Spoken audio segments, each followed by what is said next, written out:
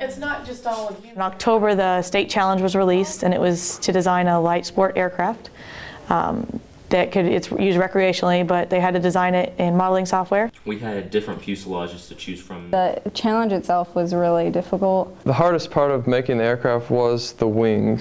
As you can see, we have our specific airfoil. Everything from the aircraft back was built off of the wing. We ended up getting second in the state. We were so close. I really felt that we should have won. Everyone up there was quite impressed with the team. They said we lost by less than 5 points out of about 600. I've already come up with a lot of ideas that we could work on just to win next year. We had different fuselages to choose from. The fuselage is this part that you see here, the actual airplane.